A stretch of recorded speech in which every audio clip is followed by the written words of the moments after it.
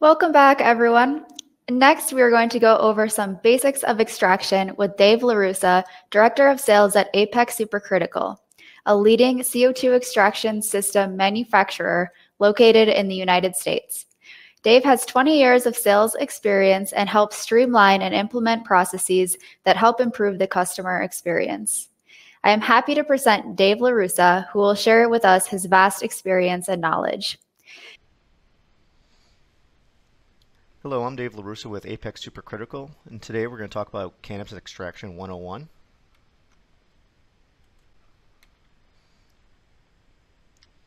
Apeks Supercritical started producing extraction equipment back in 2001, and we actually started producing this equipment to extract other products such as flavorings and oils from other plants. It wasn't until 2009 where we say cannabis found Apeks. Because of the boom out west in California, Colorado, and Washington, there was a demand for other extraction methods, and CO2 was that method. And because of that, in 2012, 99% of our customers actually were in the cannabis industry. With this boom, it caused us to have to expand, and in 2015, we actually moved into a new facility in Johnstown, Ohio. And in 2017, we actually shipped our 500th system into the cannabis market. Fast forward to 2019, with this incredible growth, we've actually had to move into a new facility to accommodate the fast, rapid production of extraction. And this year, we actually shipped our 600th system into the cannabis industry. So when we look at the numbers within the cannabis industry, you can see there's a 26% growth rate. Looking at where we were in 2014 and through the years, it just considered to just continue to grow. As we are in 2019, and then the expected growth through the next couple of years is still quite staggering. So when we talk about extraction, what's the whole idea of extraction? The idea of extraction is to get oils to have other means and methods of using cannabis. And where we see the growth, it's infused products, edibles, things like that. So here's an article highlighted in MJ Biz back in 2017 where the demand for edibles and the need for it. Well, in order to get to those different products, you need to complete extractions.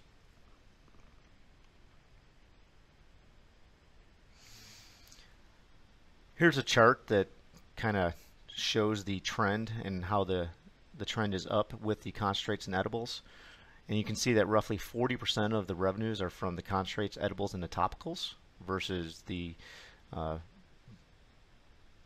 typical method or the traditional method of smoking.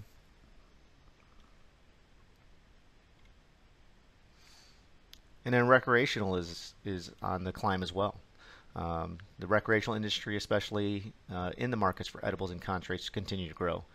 Both categories are large enough to sustain multiple players and operate solely in this segment of the market.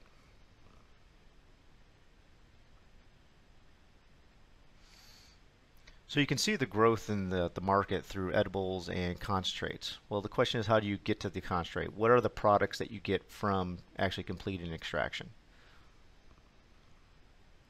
One of those products are the vape pens. I mean, there's different methods of vape pens, but very common, very popular. You have the vape pen cartridges, you have a full spectrum extract, and then your disposables. So commonly used solvents to complete the extraction for the vape pens is CO2 and butane.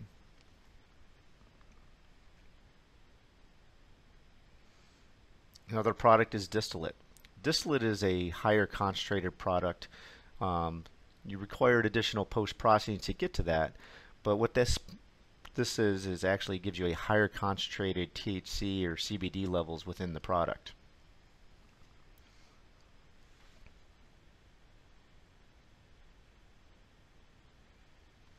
Another product is the terpenes. And terpenes is the actual flavors and aromas that you get from the plant. There are many different artificial terpenes out there, such as flavorings, But by using the natural terpenes, they actually interact with the plant material much better than the artificial ones. So when you use the products from the same plant, they respond better to each other. So when you look at extracting terpenes, they're very volatile. So using CO2 and steam distillation is the primary method to actually capture those terpenes.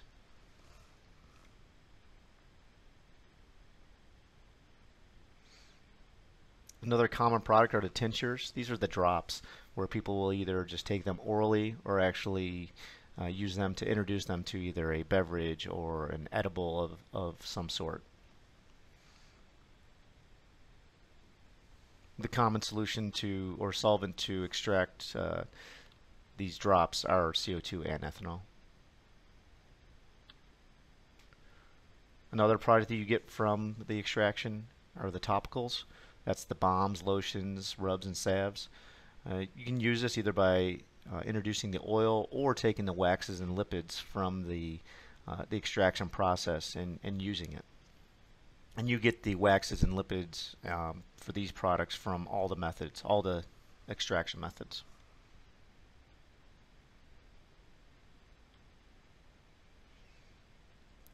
We talked about how edibles are very common.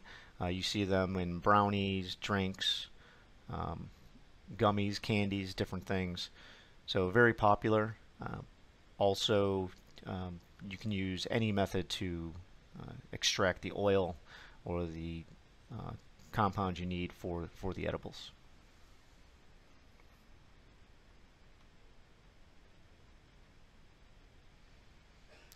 When you look at the pills and capsules, primarily used for the medical and the pharmaceutical side of the business, you do see them in the recreational side, but primarily in the pharmaceutical. And you can use any method to extract this. This is really taking the oils from the plant. You know, when you look at the tinctures, the tincture may be a lower concentrate, where with the pills and the capsules you end up with a higher concentrated product.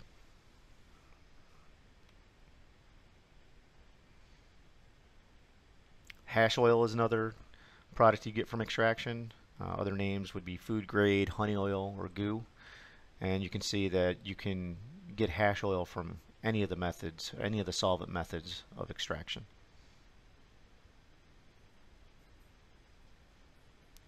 We talked about getting the wax from the product, and that's other names are known as butter, crumble, or honeycomb.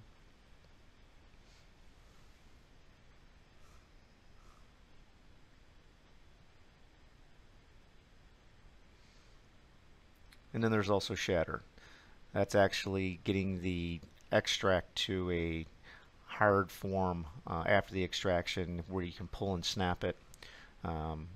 This way you can control the quantities you want to use.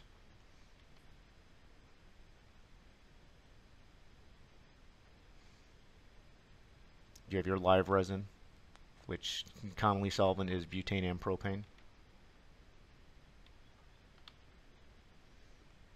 And then last but not least, the suppositories can also be used or introduced.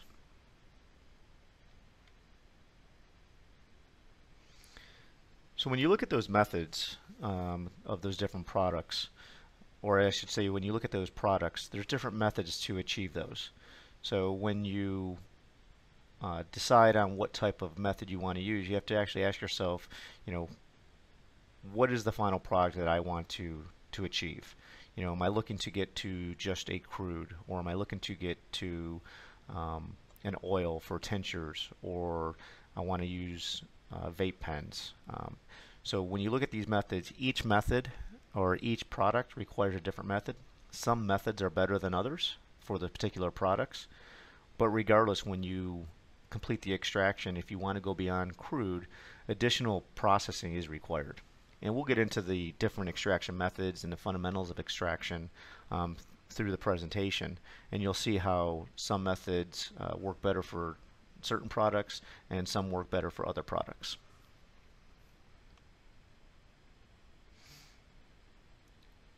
So when we talk about the fundamentals are separating oils, waxes from botanical plants, sometimes referred to as concentrates. So there are two basic methods. There's a mechanical method and a solvent method. The mechanical method using a dry sleeve, ice water hash, or bubble bags to get to the concentrate is one way. And then when you look at the more commonly used, which are the solvents, that would be CO2, butane, propane, ethanol, hexane, refrigerant gas, and naphthalene. When you talk about these fundamentals, all methods are capable of performing the different extractions. None are better than the rest. You really just have pros and cons depending on the product that it is that you want to get to.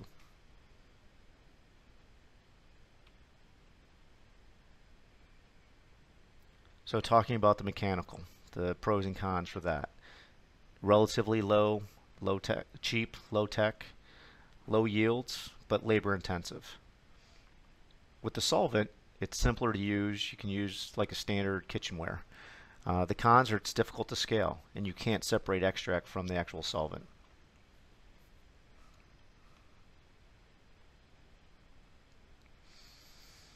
So when we talk about the pros for CO2, CO2, it's high selectivity. You can separate the weights, not necessarily the cannabinoids, but the weight of the product. There's no residual solvent left in the bulk extract. So when it gets to post-processing, it takes less time to post-process. It's easily automated, and there's a good perception that it's a clean solvent. And you can see at the bottom of the slide the different types of fractions. You have the terpenes, and then you have a subcritical and then a supercritical fraction.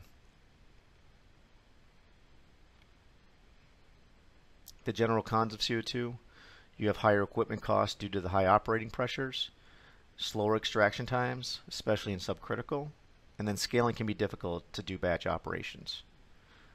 There's three different types of equipment out there when it comes to CO2. You either have a manual, where you have to do a lot of adjusting. You have a semi-automatic system where you do partial adjustments, or you look at the fully automated systems where you basically will load the system, start your system with your parameters, and then come back when the extraction is complete.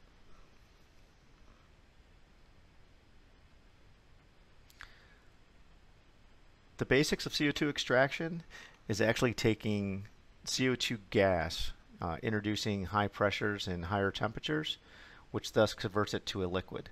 And it's actually that liquid that will complete the extraction. And you can complete the extraction either in subcritical or supercritical condition. The difference between subcritical and supercritical is the amount of pressure, temperature, and time you complete the extraction. When we talk about subcritical, it's actually lower pressures, lower temperature, but it takes longer to complete an extraction. Where with supercritical, it's higher pressure, higher temperature, but it's faster.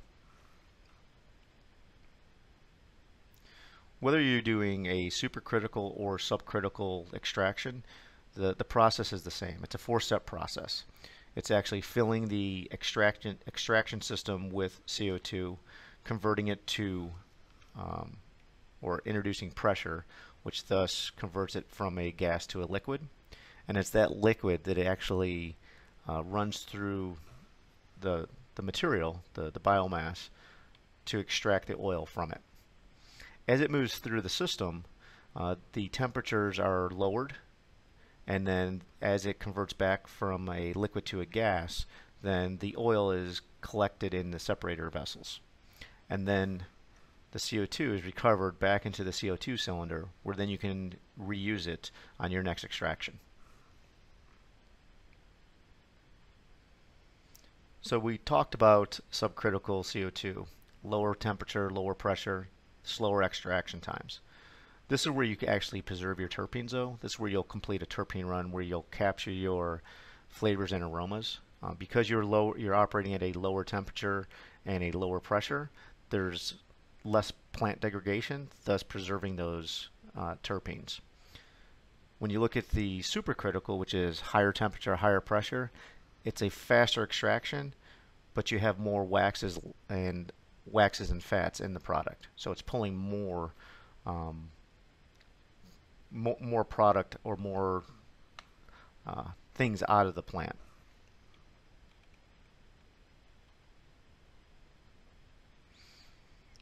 When we talk about the general pros and cons of butane and propane, the pros are that there are lower equipment costs due to low operating costs, or I'm sorry, low operating pressures.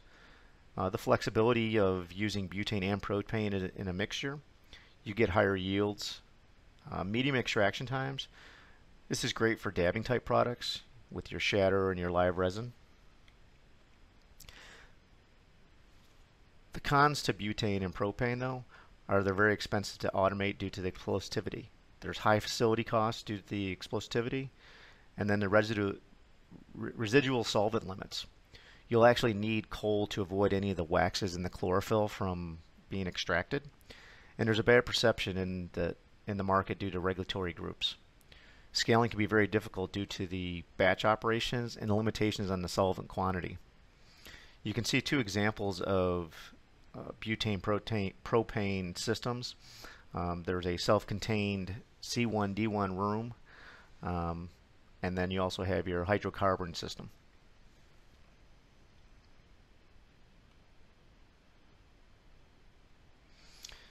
Just a general overview of how propane and butane work. So you can see in step one, you're actually taking the propane or butane, and then you're actually moving it into the extraction column. This is where, as you introduce the butane and propane to the plant material, that solvent actually starts removing the oils from the dry biomass. And as it moves through the process, similar to CO2, it will collect in a collection vessel, and that's where your oil will be, but then you'll have the butane and propane will continue through the process where it'll then go through the expansion filter and then through a recovery pump, and then you'll actually bring it back through and you recover the propane and butane.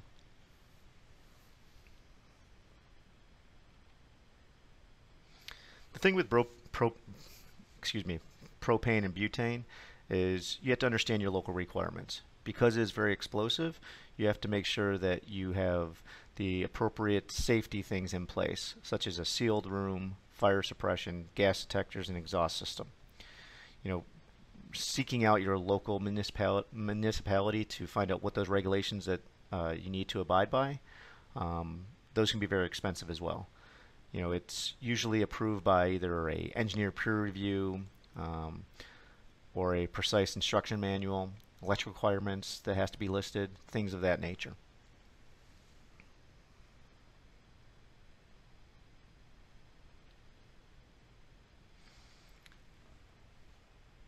As we move to the pros of ethanol, I mean, low equipment cost due to the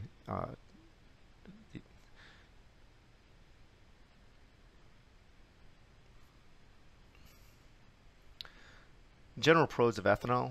Low equipment costs due to the pressures that you use. There's higher yields. There's faster extraction times. Well accepted, commonly used in other industries. Relatively easy to scale. There are two ethanol extractions. There's either a warm ethanol extraction or cold ethanol extraction. The general cons of ethanol. There's moderate facility costs due to the flammability. It's not explosive, but it is flammable. And then you have chlorophyll that drives cold processing and post-filtering. The residual solvent limits, and then ethanol is taxed, and the losses can be high due to absorption in the plant material. There's significant post-processing energy to recover the ethanol, so you'll actually have to make sure you remove all the ethanol from the material before you put it into your final product.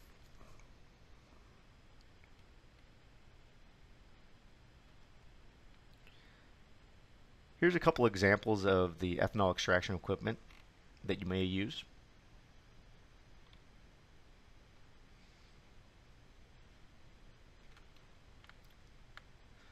This is a metal type reactor versus the glass reactor.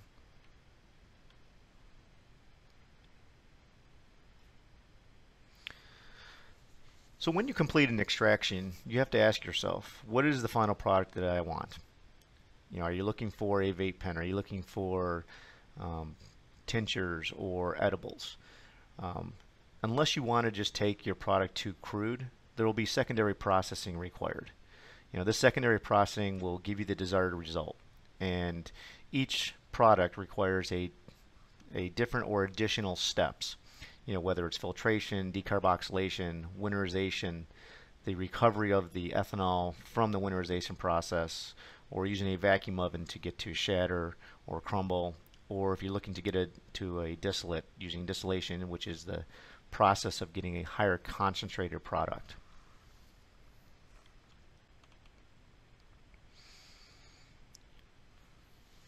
So your post-processing equipment can consist of vacuum ovens and pumps, and these are the ovens that will either decarboxylate or will remove additional moistures or ethanol from the product through your either extraction process or through your winterization process.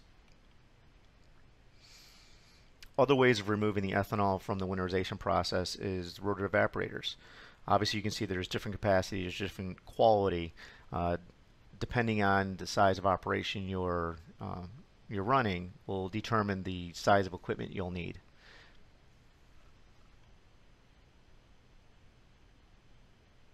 And then we talk about short path. To get to a distillate, to get to a higher concentrated product. If you're looking for the higher THC levels or the higher CBD levels, running it through either a short path distillation is one method, or running it through a thin film spinning band distillation.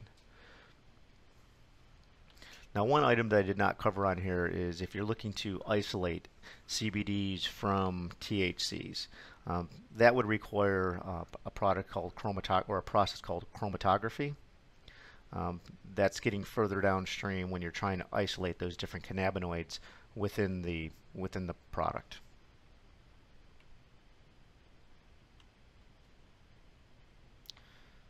So as you can see, regardless the method that you complete your extraction, there's additional processing that will need to take place or further refining, and depending on what that product is you want will determine what that post-processing step is. So when we talk about comparison, let's look at costs. So throughout the presentation we talked about the equipment costs, facility, maintenance, etc. So this is a chart that just kind of gives you a highlight of the comparison, whether it's CO2, butane, or ethanol.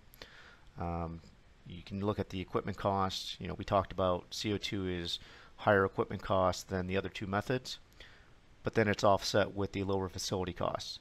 So you really have to gauge, what it is you want to complete, how much money do you want to invest into your facility, and then also when you look at your maintenance, what is it going to take to keep my system maintained, and then also operating.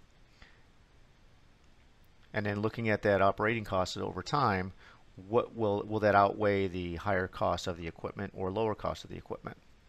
And then you also have to consider your solvents. When you look at CO2, you get to recover that solvent and reuse the CO2. Butane and propane you still can recover, but you don't recover as much. And then ethanol, the solvent costs are quite high. And then also keeping in consideration is when you expend your ethanol, that you have to dispose of that properly.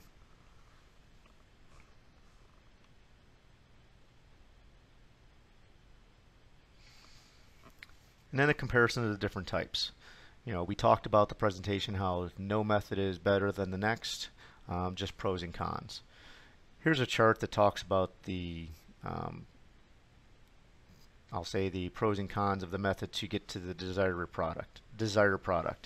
As we look at the vape pens, we talked about any method is adequate for the vape pens.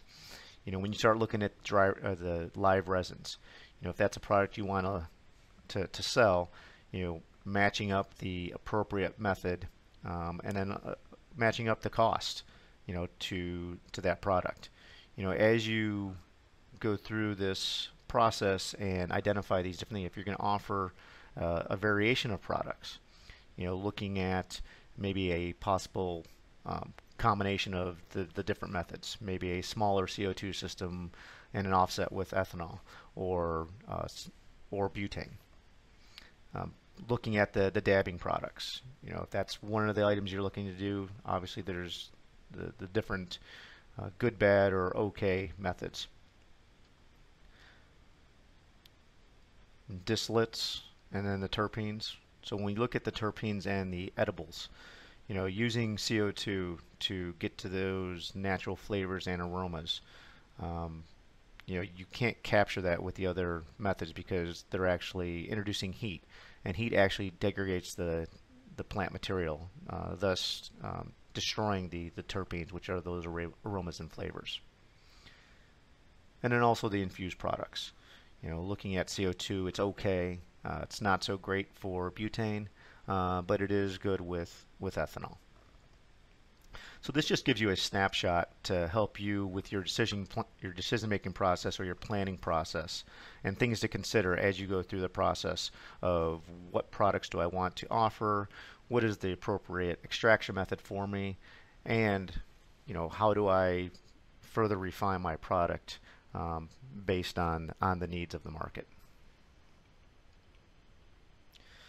So that concludes my presentation. If anybody has any questions.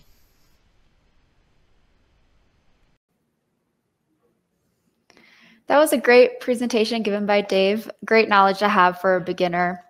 So today Dave is unable to attend the question and answer session, so we will be joined by Nick Prystash, who is a sales executive at Apeks Supercritical, and he is going to answer the questions today. So welcome, Nick. Thank you for joining us. Absolutely. Thank you for having me. Great. So we have about 6 questions for you today. So I think we'll start with a general question, which is, how do I choose which extraction method is right for me? That is a really good question. I actually have to field this one quite a bit when I talk to people and we're trying to discover what their needs are. As Dave said in the presentation, there are pros and cons to each extraction method. And I regularly tell people that your means of extraction should probably be your 30th decision. After you figure out where you're going to fall in the market, what kind of products you want to offer, do you have your own retail brand? All these factors play into what's going to be the best extraction method for you, or if there's more than one. There's quite a long discovery phase and conversations that have to be had between me and a potential customer, or the potential customers and their business team, to decide what's going to be that best method. But across the board, I could say that CO2 gives the most versatility. Ethanol would give you the highest throughput. And hydrocarbons, the butane and the propane, are probably going to give you more of those craft products, the dabs and shatters and crumbles and things that people are looking for in more of the recreational market. Great. Thank you very much. That was a great response. Okay. So the next question that we have today is, what would be your opinion on the best extraction method with solvents for a cannabis oil company with low budget in terms of efficiency, budget, absence of solvents in the final product, quality, etc.? And also, everything is being translated today, so just remember to speak slowly so that we can get a good translation. Absolutely. For a cost prohibitive startup, I would say that you should probably look for some used equipment. You can find a lot of good ethanol equipment or CO2 equipment out there on the secondary market that you can pick up for a fraction of the cost that can get you operational. Things to consider, though, with ethanol extractions is that while your equipment costs are low, your facility costs are going to be high. When you look at a C1, D1, or Class 1, Division 1, or a Class 1, Division 2 rated facility, those facility costs can outweigh the cost of your equipment expenses by 4 or 5 times the cost. That said, CO2 has very low facility costs, but a higher equipment cost. So you kind of have a trade-off there on one way or another. You really just have to try and figure out, again, what products you're looking to make, and then you can kind of decide from there if you want to look into the ethanol side or the CO2 side. Perfect. Thank you. That was a great answer. Okay, and going along a similar kind of question, for the pharmaceutical uses of cannabis, which is the best method to use and obtain better quality of compounds? That again depends on the compounds you're looking to recover. There's no simple answer for anything in this industry. If you're looking for an individual compound, you want to have just a CBD or just a CBG isolate. I think that ethanol is going to be a better return on investment for you. At the end of the day, an individual compound becomes a commodity. So how fast and how efficiently can I produce that compound and get it back out the door? And the buyer on the other side says, how much can I buy and how little am I paying to get it? Ethanol is going to be your fastest ROI for that. If you're looking for the full spectrum or more of a bodied pharmaceutical grade pharmaceutical grade product, CO2 gives you that flexibility and that selectivity. Again, going back to comparing the two solvents, comparing the affinity for that solvent with the cannabinoids you're looking to recover, and the selectivity within that affinity range. CO2 gives that versatility to try and isolate certain weights of oils based on your pressure and temperature, which can help you in the post-processing refinement, while still trying to retain a full body or full spectrum of your cannabinoids without as many of the heavier weight waxes and lipids. CO2 gives that flexibility. And then on top of that, it gives you flexibility to adapt with the market.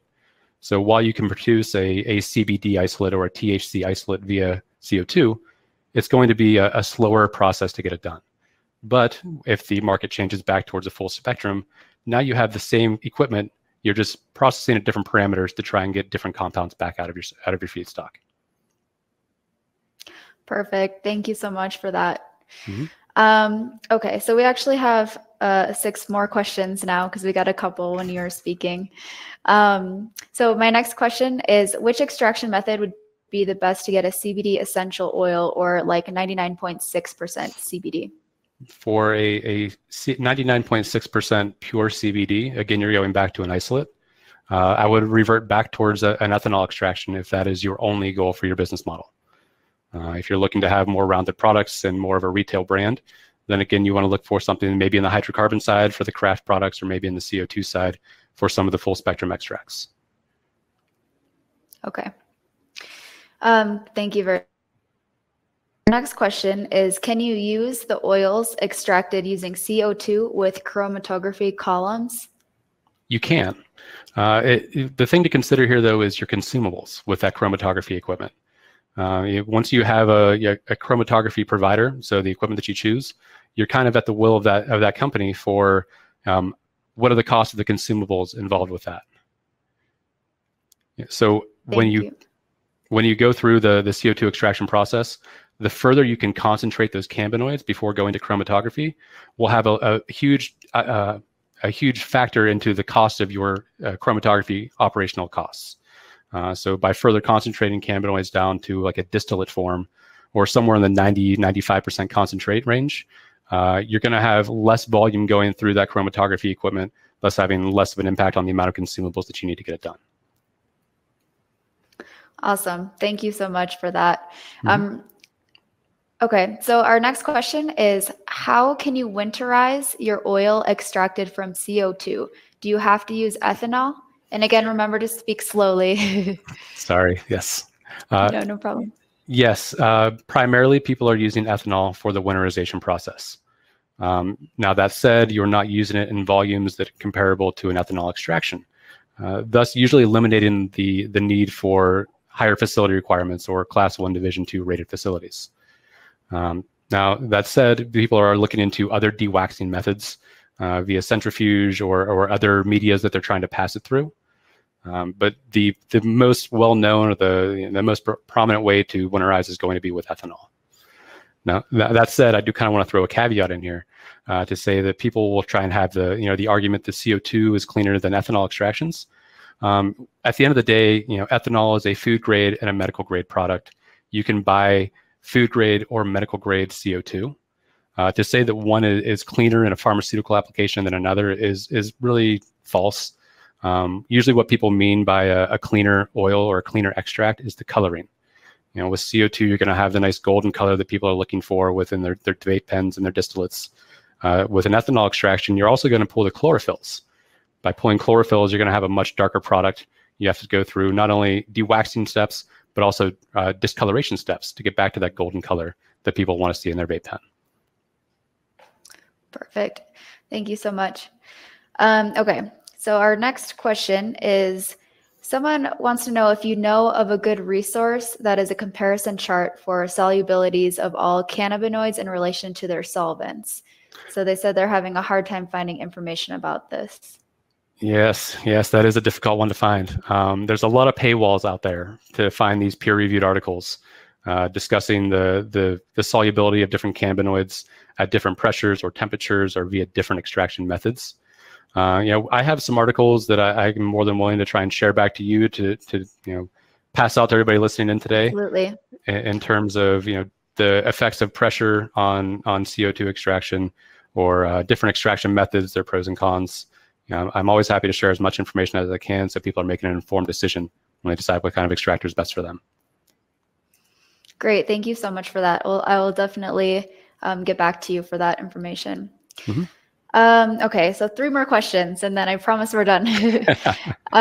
Okay, so the next question is, what is the purpose of post-processing equipment? Does it fit all extraction methods or just those with solvents?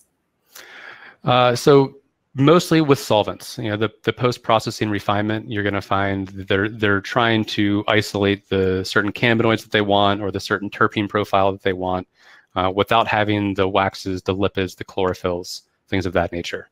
While a lot of the equipment you'll find will be ubiquitous across every different extraction method, the ways that they're used would be different. So with ethanol extraction, you're going to have larger scale ethanol recovery equipment. And then taking that to a smaller scale rotary evaporator that people are used to seeing with CO2 extracts. With the decarboxylation process, that's a very common, it's a decarb oven that people are using. You'll find that in just about every extraction laboratory anywhere in the world. And when you get into chromatography, again, all the chromatography is going to be similar. It's just a matter of choosing which chromatography method is best for you, whether that's a flash chromatography, or a gas chromatography, GC headspace is what it's referred to, or HPLC chromatography.